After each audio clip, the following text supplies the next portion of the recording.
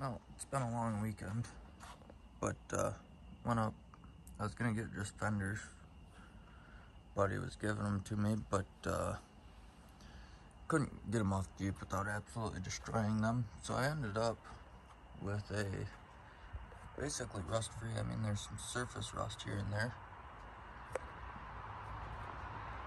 but like even that's still solid.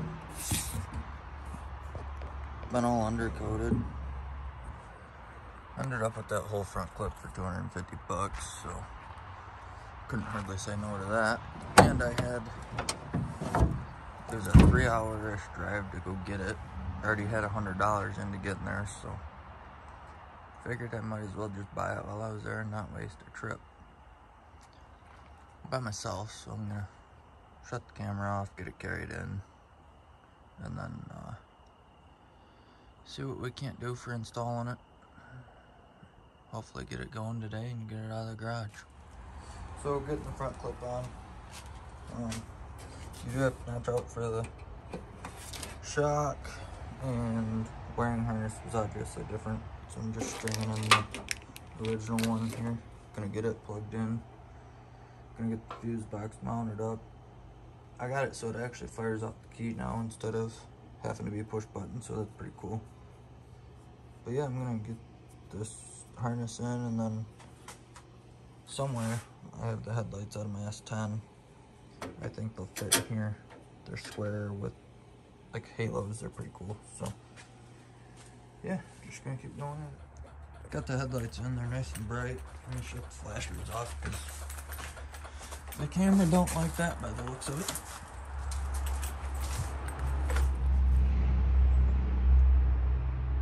Bumped the camera on accident, shut it off, but we got dims.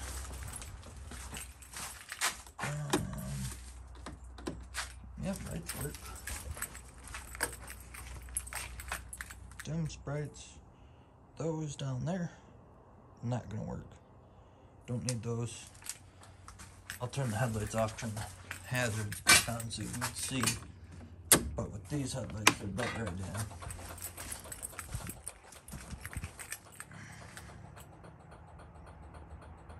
Yep. Now I just gotta get the taillights on. It's what day is it right now? Right now it's Wednesday night. We're hoping to go wheelin Friday. No taillights. None of them LPs, but we don't need those anyway. No taillight. No mirrors. I guess we got that mirror. We got those mirrors there. Those need to go up there. No hood. I don't have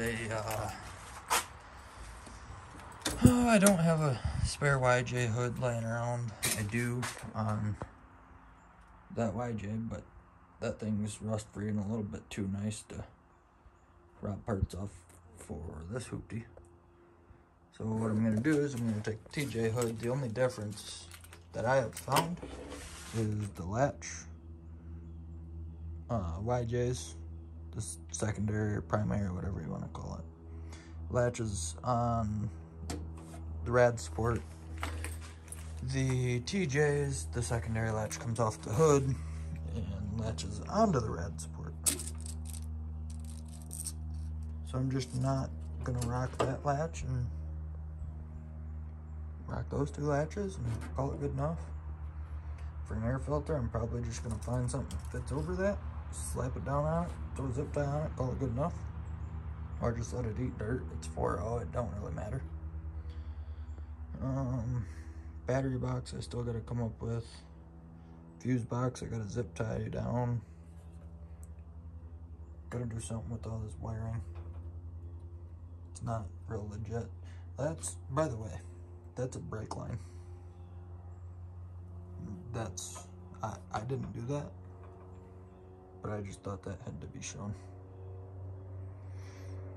Alright, well, I'm gonna try to get some taillights in this thing tonight, and we'll catch up with you then.